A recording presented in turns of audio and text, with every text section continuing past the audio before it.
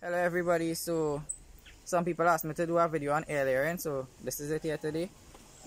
We're going to be doing air layering on a cocoa tree, as you can see behind me here. In terms of materials, we're using foil, a knife, rooting hormone, peat moss soaked in water, and 2 pieces of plastic to tie the top and the bottom of the foil that we're going to be using here today, right? First thing to talk about now is the location where you're going to be doing your air layering. I like to use younger branches because it's less hardy and dense than the older branches, so it would be easier. The level of difficulty going to be less with a younger branch than an older branch. In terms of the time you should be air layering, I find that when your tree is showing active development and growth, like you have nice young fresh leaves here, that is be a good time to do air layering.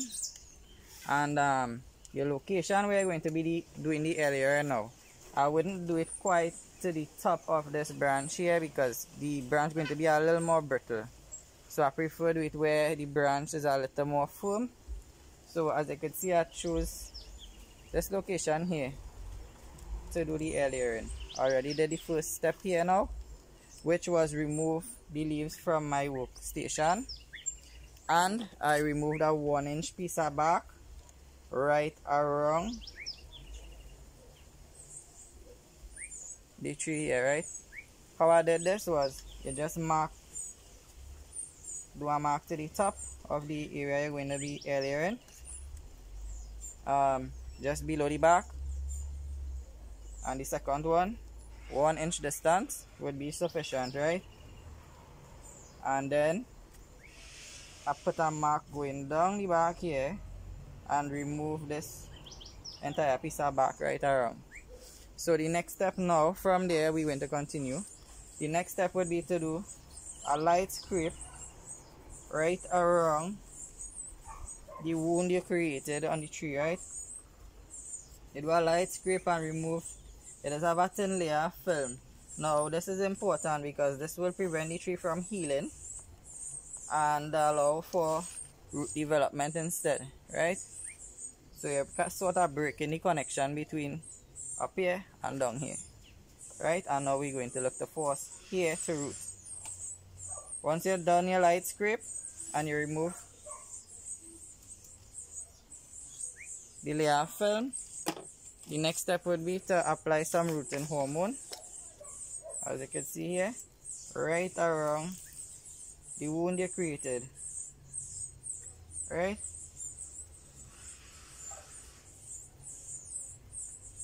Nice and coated there. Now the other step going to be cutting a piece of foil that could fit the circumference of the place you're going to do the air layering. And it's going to have to be thicker because the foil have to accommodate for peat moss, which would act as the soil for the development. So that's what we're going to do now. So I have my moist peat moss inside the foil, as you can see here. What we're going to do now is wrap this around the wound you created, right? So I make sure the foil there and the dirt is in position. Well, the peat moss, you try and make sure the moss going around the circumference of the tree, you see, covering the circumference, and you're just tightening up this right here straight around.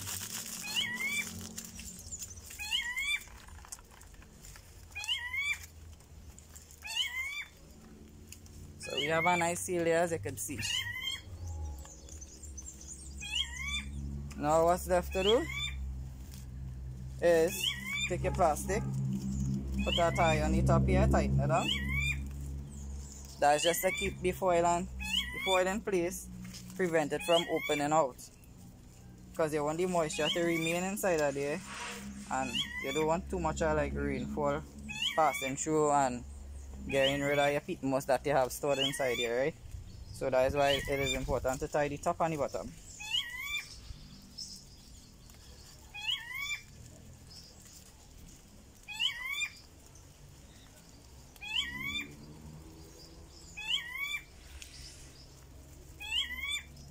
Now what you're going to do here now is you're leaving this for about a month and a half time to 2 months time.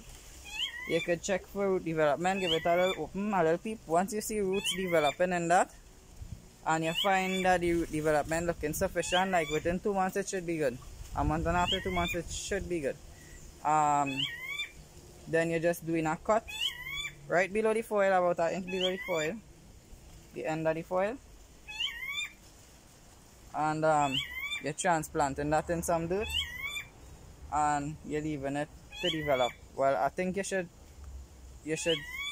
keep it in like a kind of cool area, just because the Iliad piece was partly dependent on the tree and the roots that they develop, right? So you don't want it in too much a harsh condition. So you keep it in a little cool place that the roots develop further, and then you could go ahead and transplant it wherever you see possible. And next step I should tell you all, whoever interested in planting cocoa, you just have to plant cocoa in the shade of other trees or where it getting some partial shade. If you plant cocoa in the open sun, most likely your leaves going to start to fall off and thing, right? Now, another point is, if you're earlier, like further down on the tree, you know, if I did the earlier further down, now we'd have a bigger plant here, right? But when time to cut it after 2 months or a month and a half, the roots might be not developed enough to sustain the size of the tree.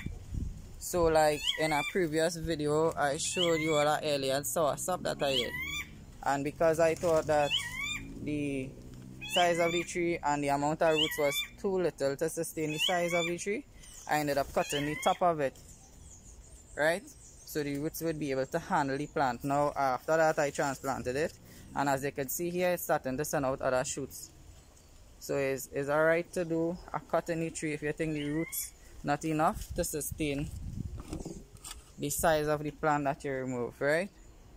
So after a month and a half, 2 months time, you see root development here, yeah, feel free to cut it off and transplant your plant. And that is the end of that. Simple things. So while you're home, take a little practice, you know, do something. If you have any questions, you could always ask. If I could answer, I will answer, right? Take care.